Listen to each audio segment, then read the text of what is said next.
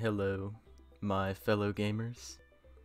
As promised, here is a review of Unit 2 of AP Enviro, aka Biodiversity.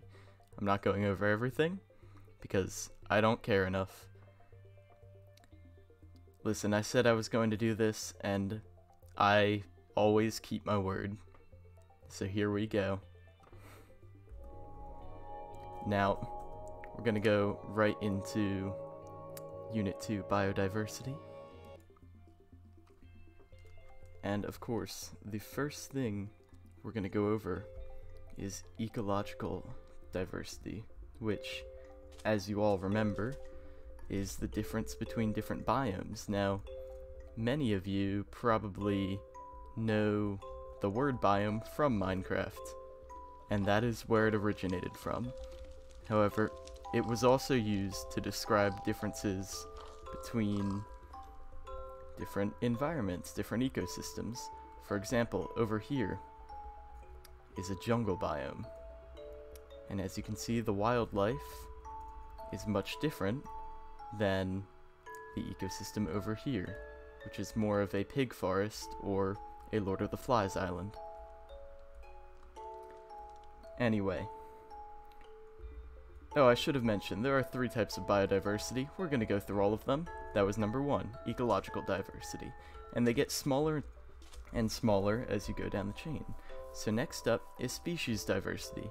And for that, we're going to go to one of the most diverse ecosystems on the planet, which is, as you all know, the coral reef. Now, coral reefs are extremely diverse and very important, but they're also being killed by global warming, so in general, we should probably not do that. However, since this one is in Minecraft and not dead, we can use it to demonstrate species diversity, which is the amount of different species in an ecosystem. So as you can see, in every coral reef there are underwater zombies, squids, pink and blue fish, kelp, sea pickles, coral. Coral is alive, but most of it isn't. It's just little polyps on the surface that are alive. Here's another fish. It looks black and flat, like that one from SpongeBob. Here's a dolphin. And as you can see, a very, very high level of species diversity, because coral reefs provide a place with lots of nutrients, lots of places to hide, and lots of little niches to be filled. And so, lots of species diversity. Pickles, coral, squids, dolphins somewhere over there, zombies. Now, for our final level of diversity, we are going to talk about genetic diversity, which is diversity within a certain species. So I have this little demonstration area set up here.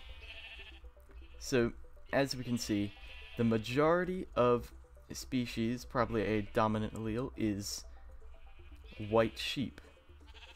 And if we get some of our wheat here, we can see that if you breed 2 white sheep together, come on, get out of the way. We need to see the breeding.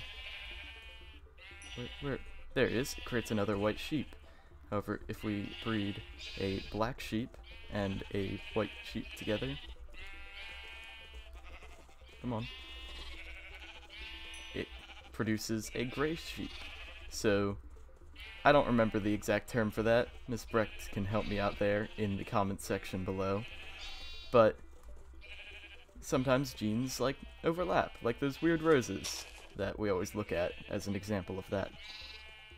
Anyways though, one thing that can happen with biodiversity, or species biodiversity, is something called the bottleneck effect. And that happens because of different adaptations. So as you can see here, one of the adaptations is fur color, or coat color? I don't know. But it essentially means different coats help them blend in. Like maybe black coats stay warmer in the winter because black absorbs more, but white coat sheep stay cooler. Get out of here. Anyway. However, redcoats have a special ability that is being immune to volcanoes. So, as you can see, if a volcano were to erupt in this tiny sheep island, it would be very bad for most of the creatures. However, this is, as I said, an example of the bottleneck effect.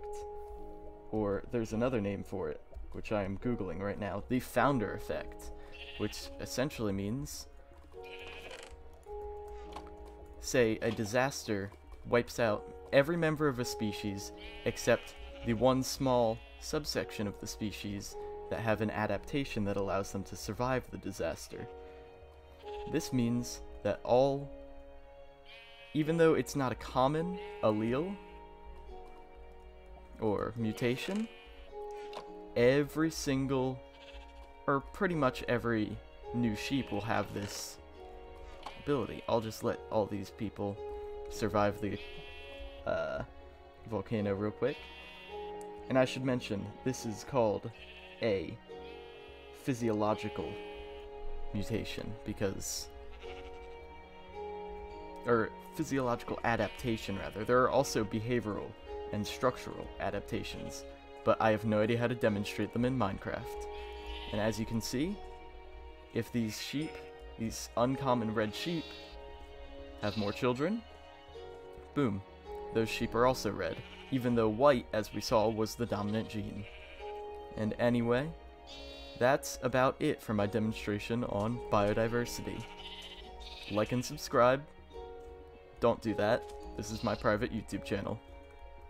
Anyways, thank you for watching, and good luck on Unit 2 of AP Environmental Science. Thank you all for watching.